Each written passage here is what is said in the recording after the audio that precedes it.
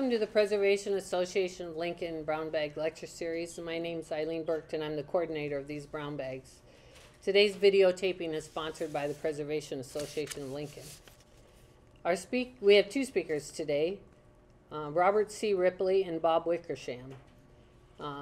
Robert is a registered professional architect and fellow of the American Institute of Architects. He recently retired from the office of the Capitol Commission at the Nebraska State Capitol building. Bob Wickersham is a former senator and part of the Nebraska Association of Former Legislators. Their talk today is titled Capitol Courtyard Restoration, a 10-Year Mission. Please join me in welcoming both Bobs.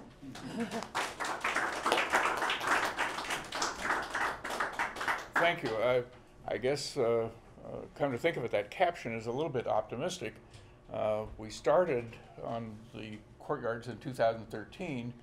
This is 2023. There'll be at least 2025. Well, and there was interest by the former legislators long before that. Yeah. So the mission has been ongoing, formally announced 10, 11 years ago. Yeah.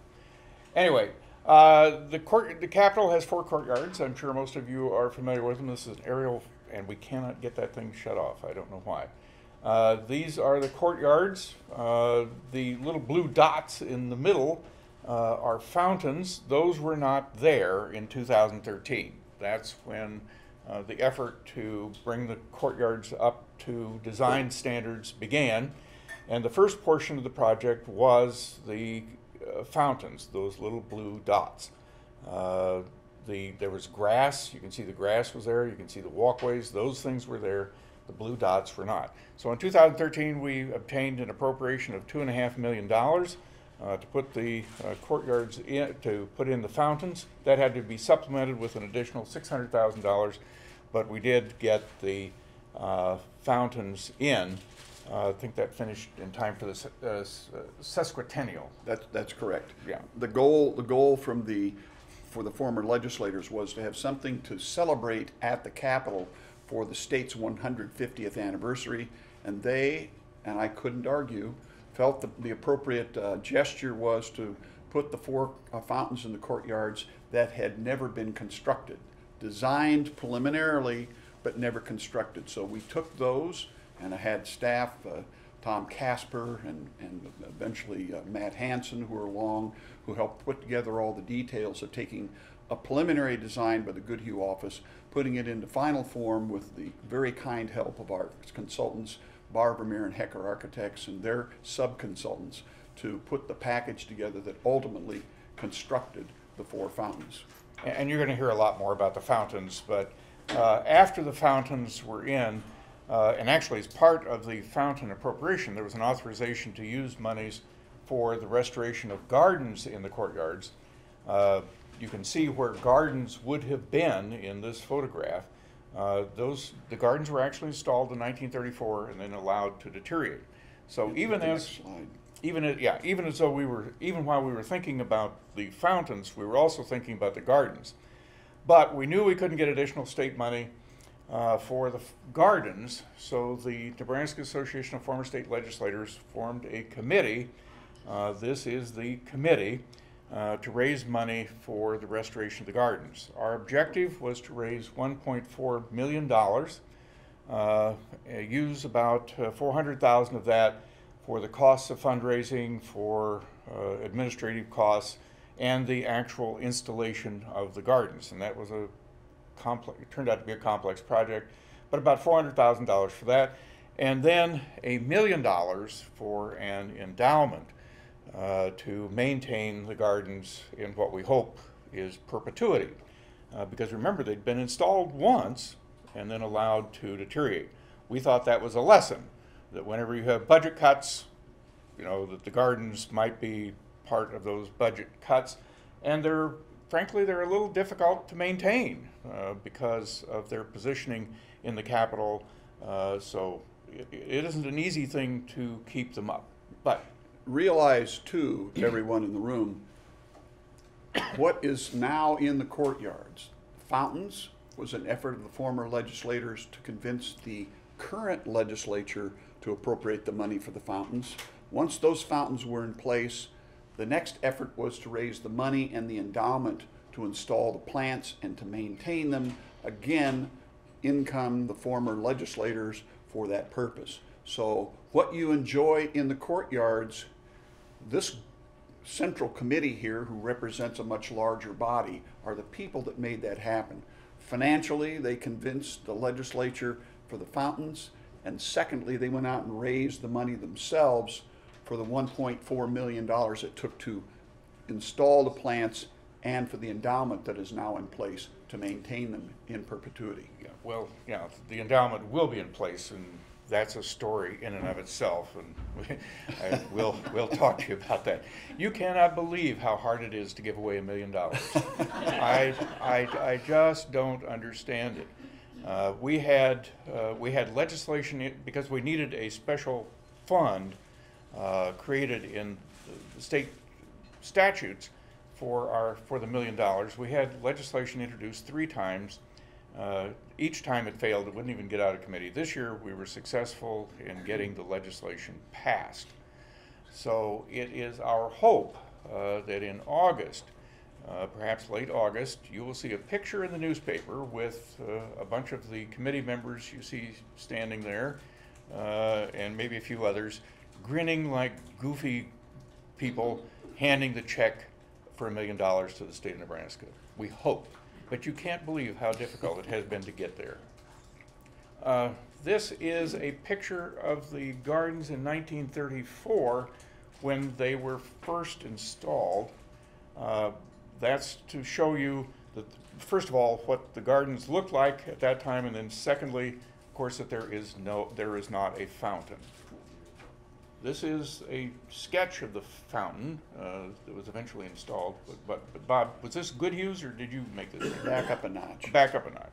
This is an elevation drawing taken from the Goodhue office's preliminary drawings. They did not have final drawings. They had a real rough idea of what they were to look like, how the basic mechanical systems, and it was real basic, had to be put in place. We simply took that, put it into this sketch to give people an idea rather than on a blueprint of what the fountains were to look like, suggesting it might have a little bit of a water running over the edge, but certainly a bubbler in the center.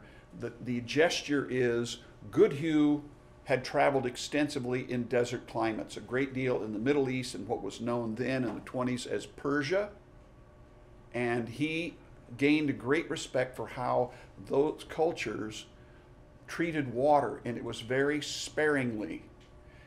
The idea of the Trevi fountain and throwing hundreds of gallons of water in the air only to see them evaporate in a desert climate was craziness. He never produced a fountain of his design that made any such grand gesture. His was always to kind of allude to perhaps an artesian well, which Nebraska has, and have a bubbling source of water that would cascade out of a fountain. And therefore, the water feature is more subtle than many people, I'm sure, thought it would be, but it also is not as wasteful, and it keeps the water in the fountain, not all over the walks around the fountain. So it's proven to be functionally as well as operationally a very good design. This is the start of the preparation of the courtyards for the fountains. Now, as part of that preparation, they did remove the old walkways, and you're going to see quite a bit of dirt work. Bob, do you want to tell them about the material that's being removed here? Absolutely. What you see as broken up slabs were originally laid out as red flagstone walks with this checkerboard border. The original checkerboard border were pieces of tile taken up from the rotunda of the building that preceded our Goodhue Capitol of today. The sandstone walks were taken from the public sidewalks that circumscribed the site and then adapted and reused into the courtyards, because this was kind of a final little gesture as the project and the building was being completed in 1934. The landscaping was really the very last stage of the work to be done, and when they were using what materials they had available for that purpose. was also very necessary because when we started this project, we come to find out that the elevation of the fountains in each courtyard were at 4 different elevations depending upon what courtyard you were in.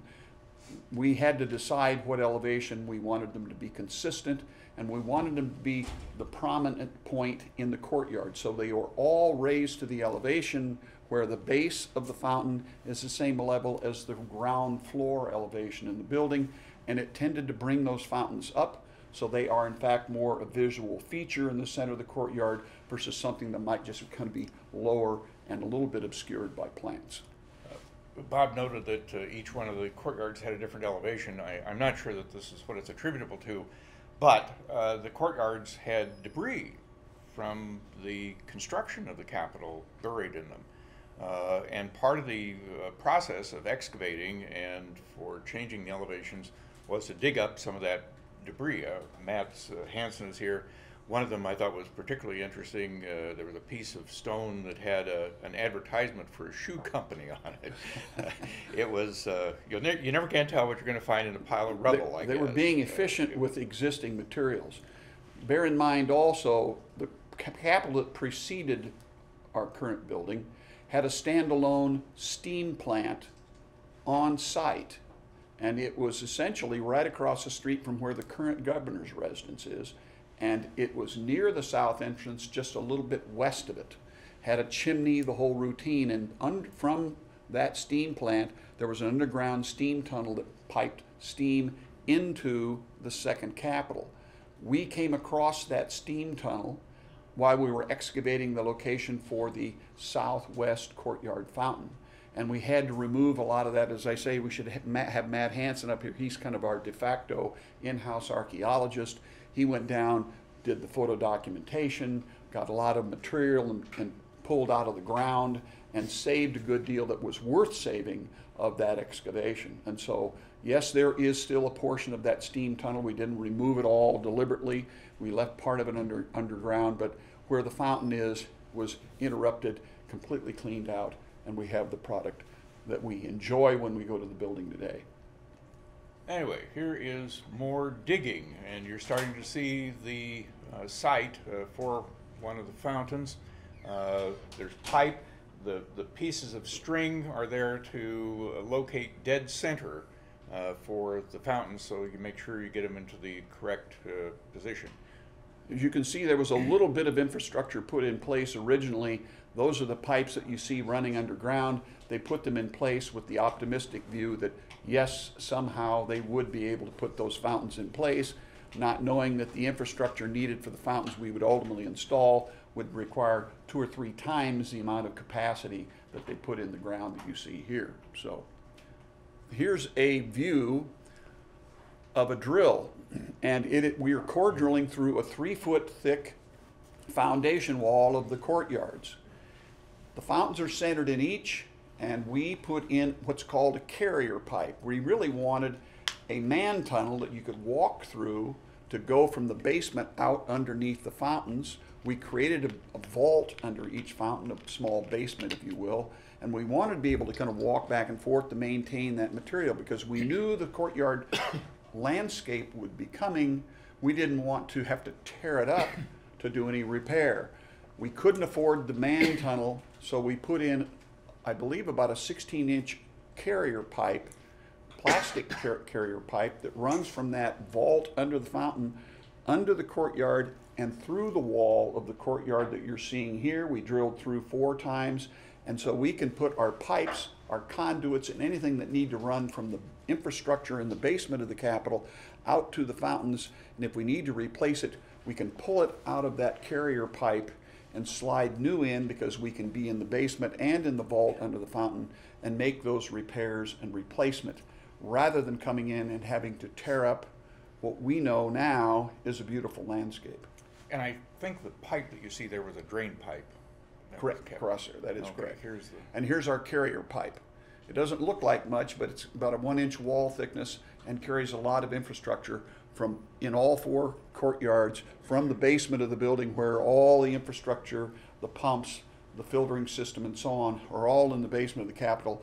All that operates it is in the basement. Everything, all the pipes that feed to the fountain come to this pipe and then into the vault below the fountain to operate it. Okay, and here is a base for one of the fountains being run. You can see it's in a key shape. The next slide you'll see it is in a key shape.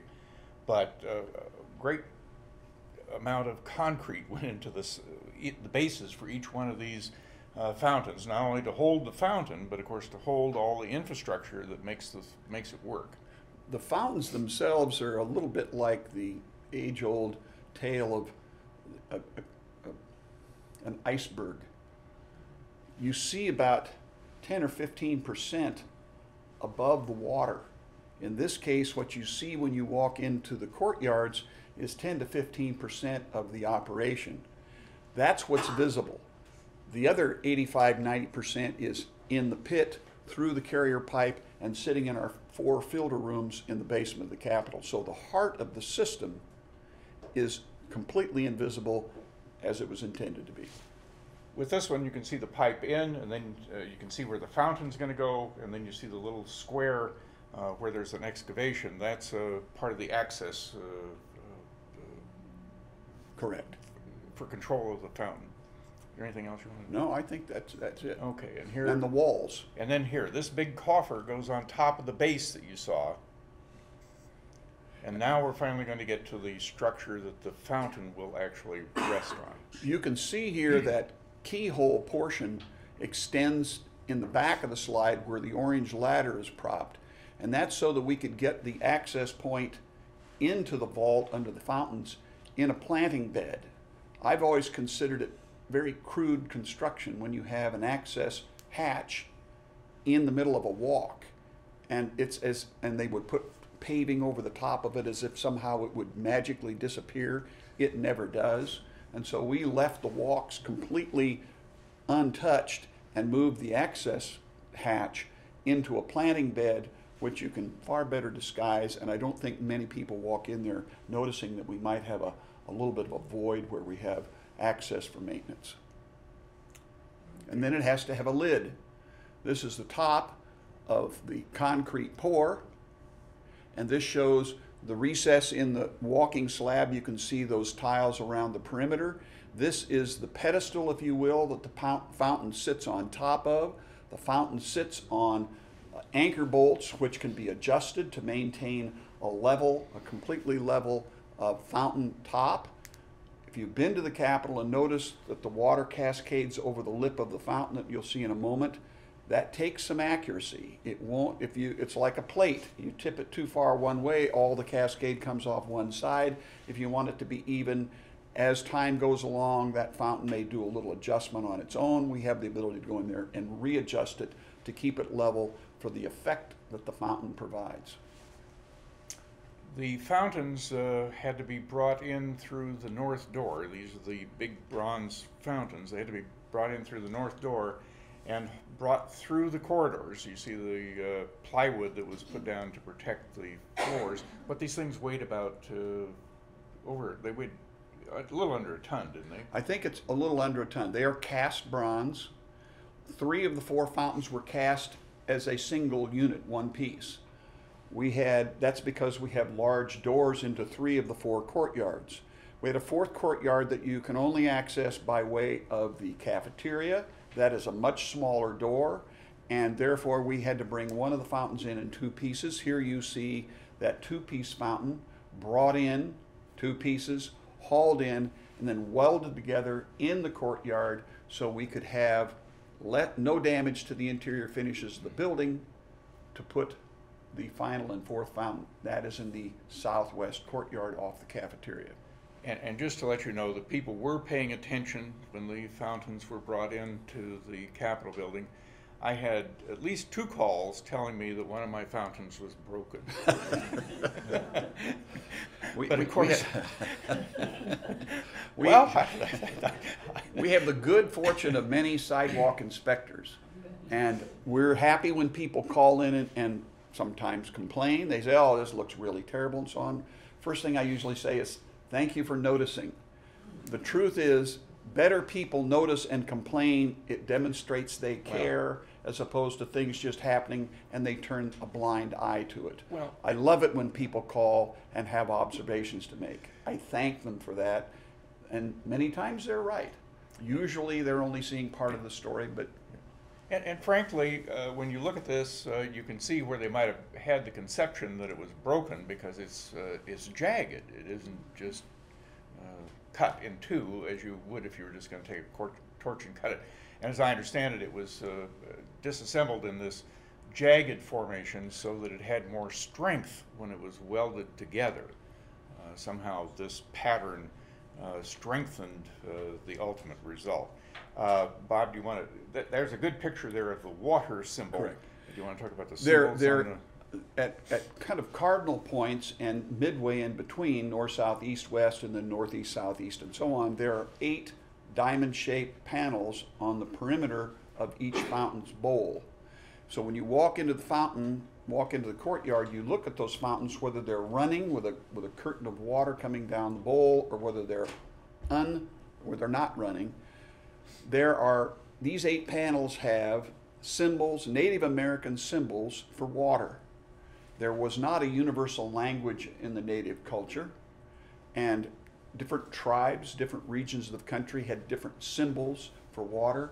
Some of them for groundwater, some for surface water, and so on. And they were variants, and we tried to pick 8 of the most varied symbols to put around the perimeter, and we tried to pick those from tribes and groups of natives that lived in this region of the country. Since they didn't recognize state lines, had no such geography, they simply chose what they want, and some tribes shared symbols. Not very common, but it did occur. So we used those symbols from this region and those that were varied in graphic appearance. Here they are. They're preparing to put it back together. You see another one of the symbols. You'll see the symbols in the brochure. Here it is, welded back together. They're getting ready to lift it up. There. 2 fountain halves into one. There's a collar of bronze that conceals the concrete pedestal underneath the bowl. And you can see little tabs on the inside of the dark circle that go into the pit. Those are where the stainless steel adjustment bolts are located if we need to change the elevation. They were used to level them to begin with, and they remain in place and will in perpetuity. That's why they're of stainless steel and not a lesser material.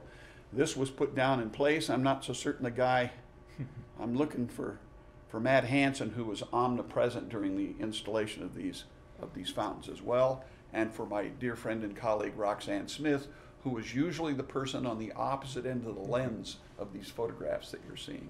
So when this goes in place, it's a team project, I assure you, and Roxanne and Matt and a huge variety of people in our shops and in the office were involved in getting these fountains put in place, although the contractors are the ones we tried to concentrate on capturing in the moment. And you can tell that this is the bowl that was broken. You can see it's been welded back together with bronze. You can see the bronze markings. The patina has not yet been reapplied. There it is sitting, waiting for the next step. And the next step was a combination. It was tile work, and this shows tile going into the bowls of the fountain. That's Irv Wemhoff. We'll leave it at this point for now. The fellow in the blue shirt in the bowl is a tile setter, their most senior craftsman at Cornhusker Tile and Marble here in Lincoln, Irv Wemhoff, who was involved in not only placing all the tile in the bowls of the fountain, but also putting down and resetting all of the tile of the walkways. He oversaw that. He had an assistant. There were 2 people doing that, but he took up the material, cleaned them off, new setting beds, put them down. I mean, he did that in all 4 courtyards before the fountain, at kind of simultaneous with the fountains going in place. Then we were able to get the Basatsa tiles into Lincoln. They were assembled in smaller pieces in all 4 courtyards, there's a common tile feature in the bowl. Solid gold tile in gold color at the center, and as it goes to the outer ring it is less and less gold and more one of the four colors of the Native American four seasonal ring of color: blue, red, yellow, and white. We happen to be at the white. You can see we're at the outer edge of the bowl where the white tiles begin, and the white tiles become less as they go toward the center because the gold tile takes prominence. But the gold is consistent with all four courtyards, with the separate color at the outer ring of each bowl, separate to each of the courtyards.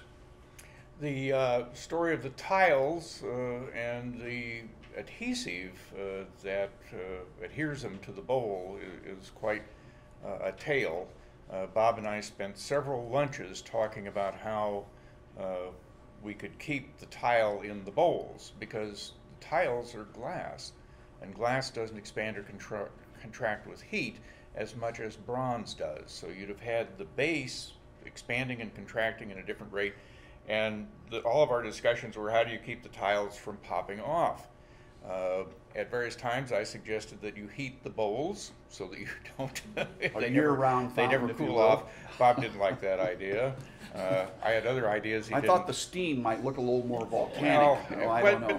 But then you wouldn't have had to cover them in the winter. But this is true. Well, anyway, Bob didn't like it, so we didn't do that. But go ahead. But a resolution was finally arrived at.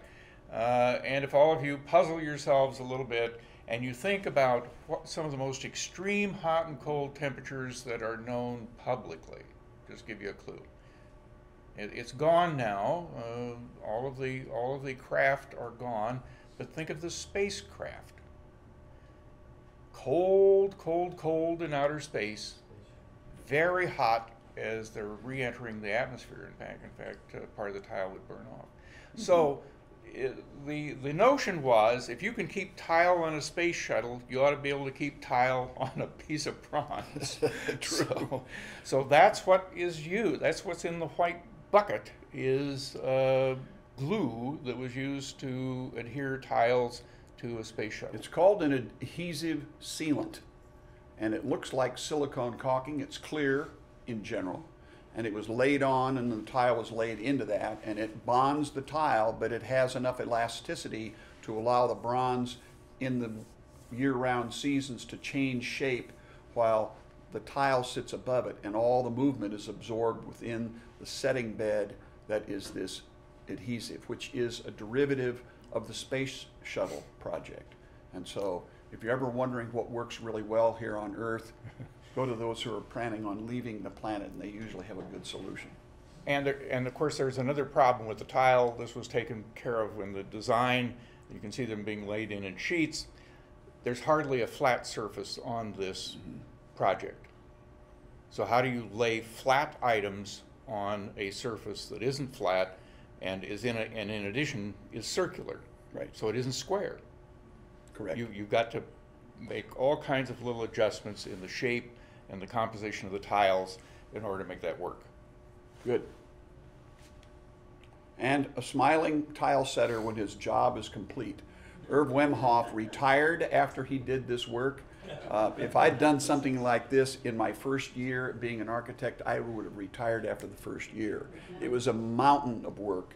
He did a superb bit of work for us. The quality of the work was extremely good, and you rely on your most senior craftsmen to be able to pull off that kind of work. And so I admired what he did for us. It was a great gesture, and all the tile work and setting work that was done in all four courtyards was led or done by this one man's hand. So that's the southwest fountain, the one that had to be welded from two into one piece, and that's what they look like without water. It's a little easier to see the tile pattern from that point on. Okay, the fountains are in. The next part is to put in the gardens. And happily, the diagrams and the planting instructions were there for the gardens. They were designed by Ernst Herminghaus. You're probably familiar with that name. He had several other projects here in Lincoln and was a longtime Lincoln resident. But anyway, the original schematics and plant lists were in the Capitol Commission's archives, so we didn't have to make them up. We didn't have to design new ones. All we had to do was bring out the old designs and ask that they be updated, because some of the, while I think most of the plants are still available, the landscape architects said that there were better varieties to get the same plant, but better varieties that were available now. The planting list you see here was generally followed. Ernst Herminghaus, we live on the legacy work that Ernst Herminghaus did in this city. 3 of his most prominent landscapes are ones that we kind of take for granted, but were really years and years ahead of themselves in terms of what would happen broadly in society here. A lot of it based on European prototypes. Herminghaus designed Pioneers Park, within which there are 3 view corridors or vistas designed into the park. That, I don't know of many parks in this region of the country that have such view corridors built into them. It's a pretty advanced concept. He simply built it into the park. There's a similar view corridor where you're in the park and you look through these vistas that are left through the trees. It's like a giant 100-foot wide lawnmower went through and mowed down these trees, and there's grass lined with trees on both sides with the Capitol Tower on the distant skyline. He also did that at Woodshire Residential Park. He designed the entire subdivision, which has small roundabouts in it. Grimsby Lane, Kings Highway, those sorts of things are the roads that go through that subdivision. And there's a park on the west side, and if you stand at the south end, there's a ravine that you can look along, and when the trees are trimmed to a height, you can see the Capitol Tower on the distant skyline from inside that subdivision. Now, you must keep the trees trimmed in order for that view corridor to remain, but he also designed that view corridor into that residential subdivision before the Capitol Tower was built. He kind of laid it out and said, take a look down this ravine, and a couple of years later there was a tower that appeared at the end of it a couple of miles off. So it was very cleverly done. And of course Herminghaus did all of the landscape for the Capitol grounds. If we look at the diagram for just a minute, you can see that there are components to the gardens. The one component is the perimeter that would be along the walls of the Capitol building, actual walls of the Capitol building. Those are all annuals. You can see them on the outside. Then there's a walkway, and then you have the interior design. Next, there are, and all this is bordered with privet hedges. One of the modifications was we didn't plant as many privet hedges. He had them spaced close together. Our landscape architect said they'll do just as well if you spread them out a little bit. We did, and I think it works very well. But everything is bordered by those privet hedges. Inside the first ring are roses. There's a band of roses on each side, and then grass, and then the next ring in are the petunias or the tulips. Those are the annuals. Tulips in the spring, petunias in the summer and fall. All in all, there are 5,480 petunias or tulips that go into the gardens each year, and and there are the perennials. There are 3,071 different varieties of those plants. Now, each one of the courtyards will look a little bit different, even though it has the same plants, because they changed the order in which the plants are in the landscape. I think partly in response to the amount of light that they would receive, or because remember, these are interior courtyards, and the tower shades the northwest courtyard, for example, in the morning, shades the northeast courtyard in the afternoon, at least for part of the year. It's a shifting environment. I think it's pretty difficult.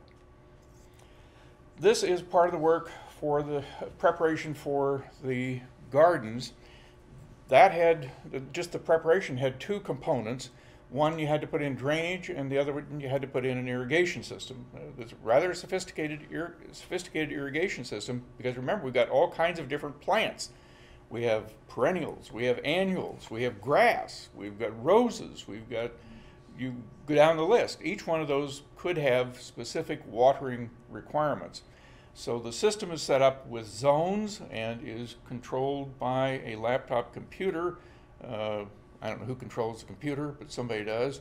Our grounds people do. So they can manage the watering in the courtyards from wherever they are. But it's a complex system. It took a lot of work to get it in. You just see a little bit of it here. It's one of those wonderful vague things about landscapes and plants in general, as Eileen Burke, our host, would know all too well. You can put too much water on those plants, or you can put not enough, and you don't want them to stand with their feet wet as a general rule. So you got to put the water in, but then you want to get the water away, and I got to tell you, it's a guessing game I fail pretty consistently at. So best to have people who really know what they're doing put in a good irrigation system as well as a good drainage system to manage it. I will, and I don't normally get into the commercial supplier aspect of talks that we do, but I think our landscape contractor on this project deserves some serious credit. Campbell's Nursery has done all of the work in terms of installing plants in these 4 courtyards, and it has been done spread out over an enormous length of time, because simultaneously we have work going on with regard to the heating, ventilating, and air conditioning system in the building. And part of that bigger project is removal, repair, and reinstallation of windows. Well, when you have a courtyard, as you see at the top of this slide, a courtyard ringed with windows, you can't put that outer band of plants in place between the walk and the building wall. And so Campbell's had to back off, hold their plants, and then wait for us to finish our work before they came in. So I thank Dick Campbell and Campbell's crews for the work that they've done, being patient with simultaneous work going on in the Capitol, as well as John Royster of Big Muddy Workshop, who was very involved in helping guide the design and the updated cultivar of plants that we enjoy today that Ernst Herminghaus didn't have at his fingertips in 1934 when he planted the courtyards. We've tried to take advantage of the improvements in plants, yet honor Herminghaus's original concept and color type and types of plants that he put in the 1930s. I want to second what Bob said. We could not have gotten this project this far along without the cooperation of Dick Campbell and Campbell's Nursery. We signed a contract in 2010. We're going to finish on budget. After Now, the passage of a lot of time. This is over $300,000 worth of work over 6 years, and we're going to be on contract. You can't buy that. You can't buy that.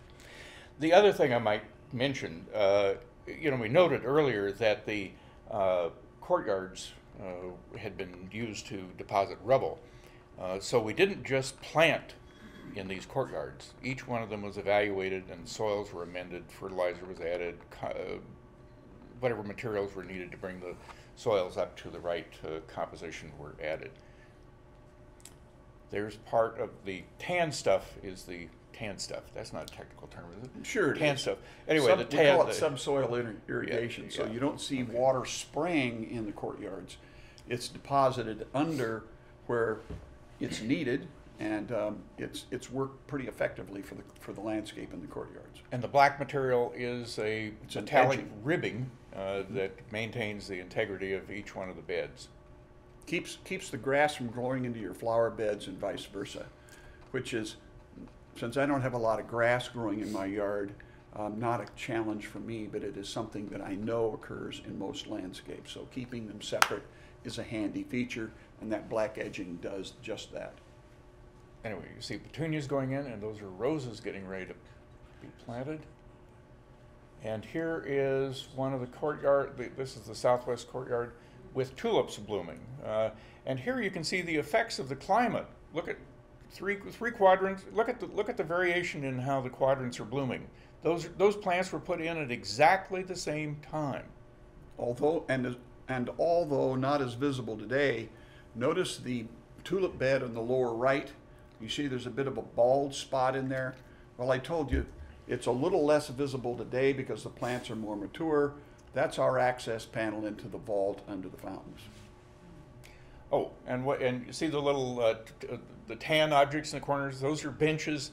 Those were not in Herminghouse's plan. But remember, most of the former legislators are a little older. We like benches. we like to be able to sit down. Even those who aren't former legislators like well, to anyway, walk out so and there are sit down. benches. There are benches in all the courtyards. Those weren't part of the original concept, but they were added. I might note that if you go to the Reagan Library in California, you'll find exactly the same benches. That's just to show we had good taste in the selection. Okay, and here they are putting in some of the perimeter plants. I'm not sure exactly which one this is. Oh, and there's some roses in bloom. The roses, I think, are gorgeous when they're in season. These are tulips again in the southwest courtyard. A yellow rose, and I'm not sure which courtyard that is. Just an example. That's southwest, I think. Okay. If you notice a little difference in the hue of the tulips, you are sharp-eyed.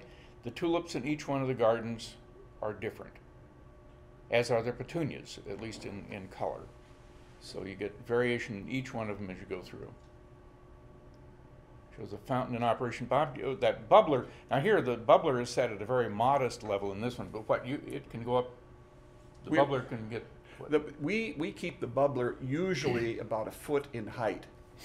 And there's a little bit of a trick of the eye here. Our fountain designer said, well, Bob, I understand what you're trying to achieve in this idea of a curtain, a continuous sheet of water coming down from the lip of the bowl.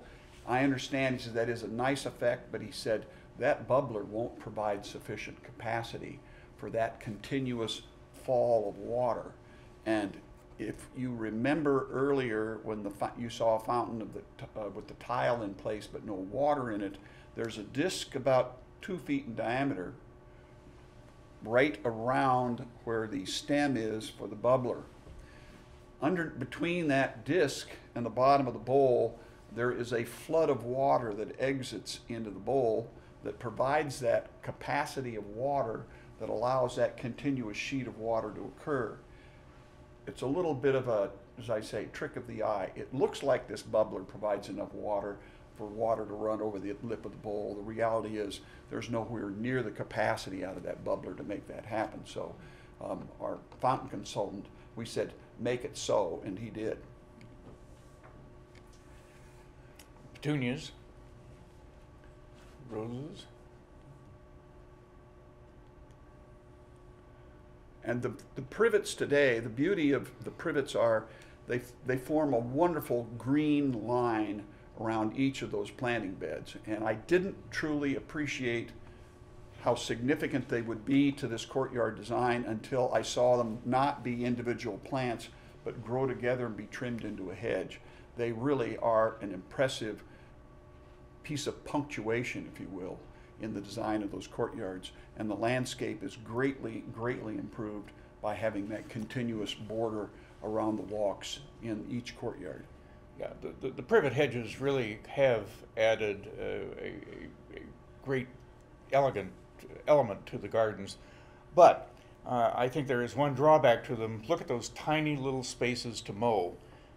Any of you have lifted your lawnmower over a 12-inch high privet hedge into a tiny little area, mowed it in about 2 minutes, and then had to lift your lawnmower out. I feel sorry for the groundspeople. We'll show you a slide of the people we have to thank for that lawn mowing and all that meticulous care in the next slide or two. Okay. There's just another example. There's a tremendous diversity in the plants. We have a plant list if you're interested in that. My wife assured me when I was doing these slides that nobody cared what the plant list was. So you have I'm going to blame it on my wife because there's not a plant list in here. But if you want to see a plant list, I have one and I can provide that to you. I think it's interesting material. But here, the beds don't look like individual, like large beds with individual small plants in the center of them.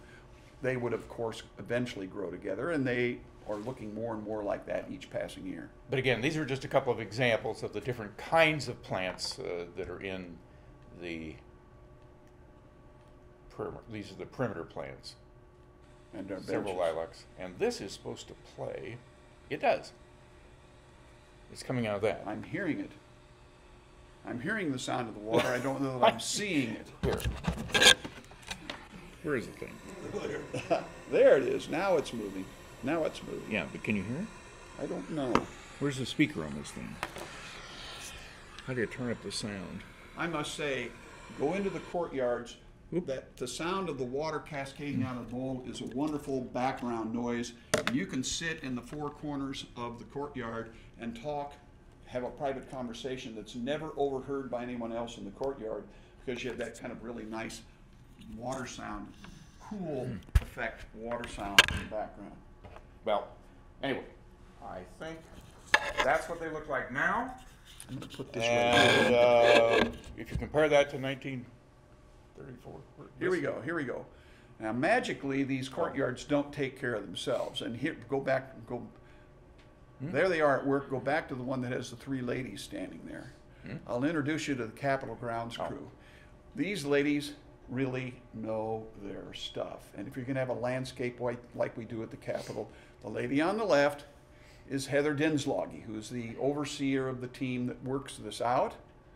And Aud, short for Audrey, she's not fond of Audrey, so she likes to go by Aud Cook, who is also very skilled and well trained.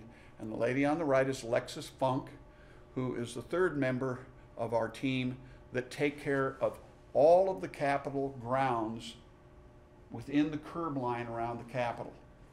And so they are enormously skilled, they are very dedicated, and they do a superb job for the landscape at the Capitol. We once had a program that was blended with another agency that took care of landscapes and other buildings adjacent and around the Capitol. Now we have just this team right here dedicated to taking care of just the Capitol grounds, and for our purposes it has worked out extremely well. These are the ladies to thank. You don't see them, but you see the result of their work, which is why they're there.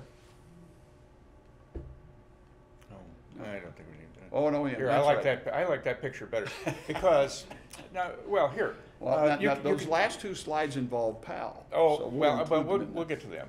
But you see, we don't have a script here. No, we don't. We're kind of off the cuff. There, but here, this slide is, I think, very good because it shows how the privet hedges have grown up, matured, been trimmed, and you can see how wonderfully they border the interior gardens. And they are even better now because they've had more years to grow. Mature landscapes are something you can appreciate more when you see the origin of them versus what they are today. So go another slide. There we go. Now this is the community, bless their heart. In particular, Preservation Association of Lincoln was kind enough to acknowledge the improvements in the courtyard by the former legislators. And as I said from the start of this presentation, it is the former legislators we have to thank for the fountains being put in place, a couple of years later raising $1.4 million to plant the courtyards and for a $1 million endowment to take care of them. And they are a force to be reckoned with. Well, if you want to get something through the legislature, who better to call on than someone who's been there?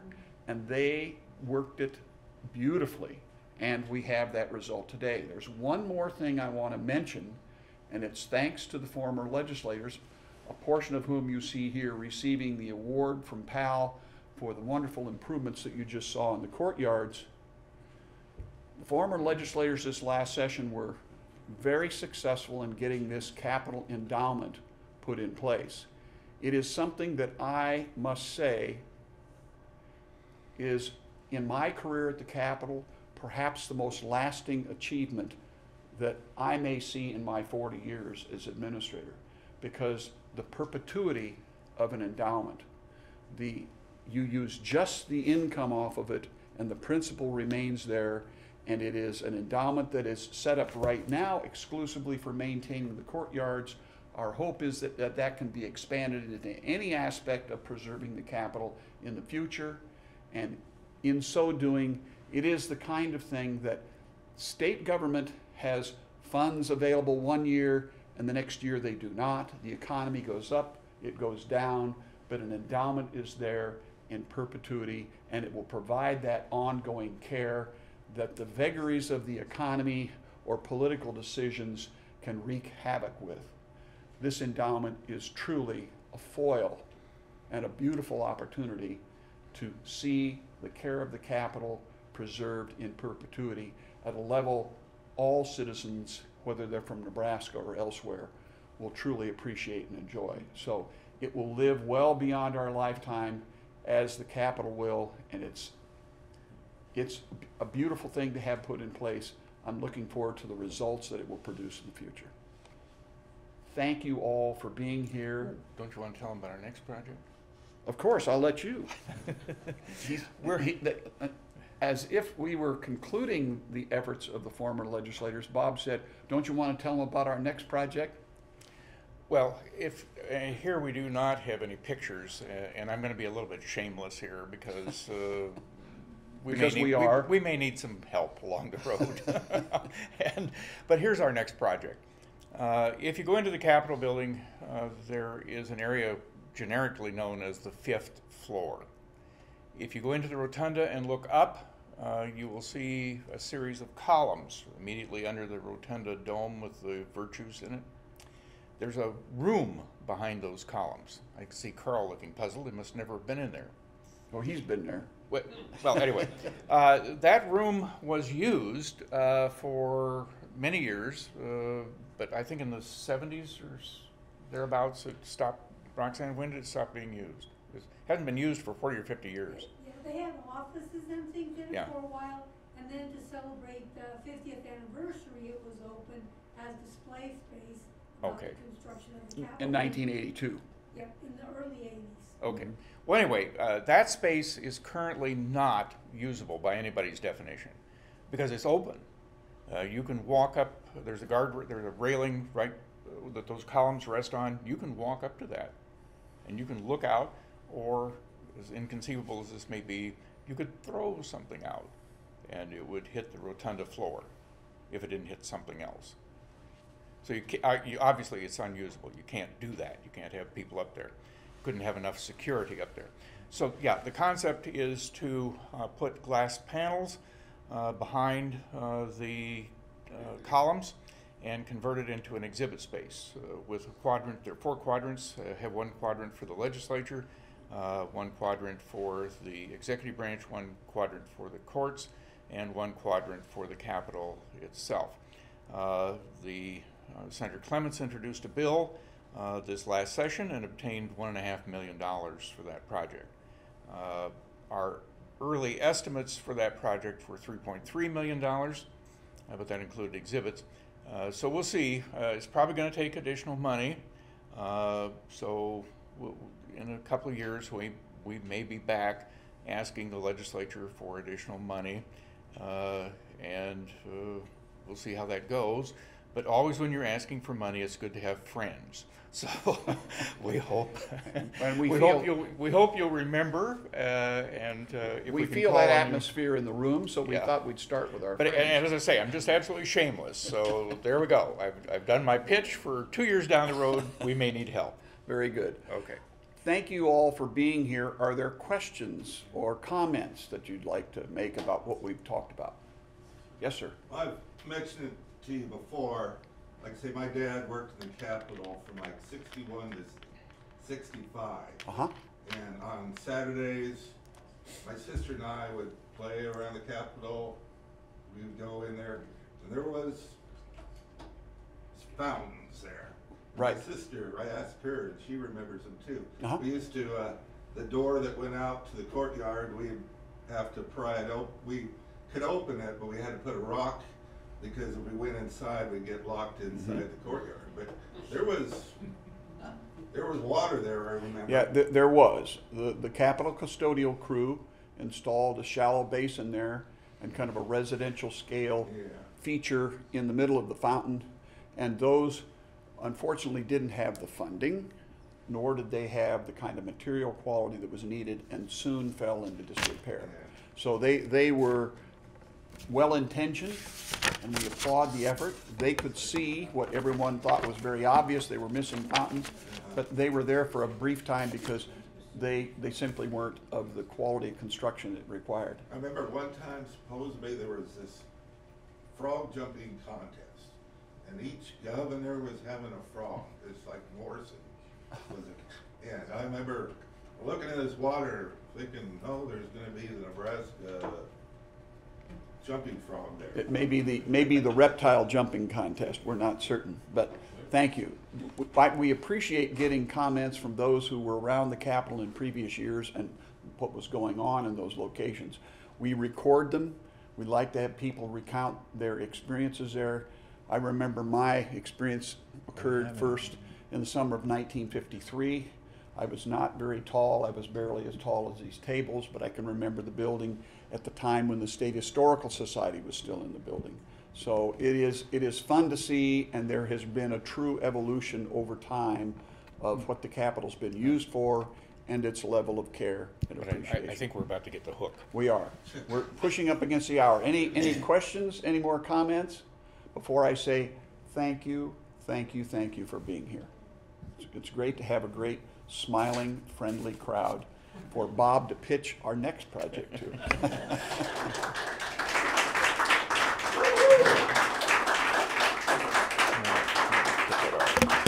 Okay.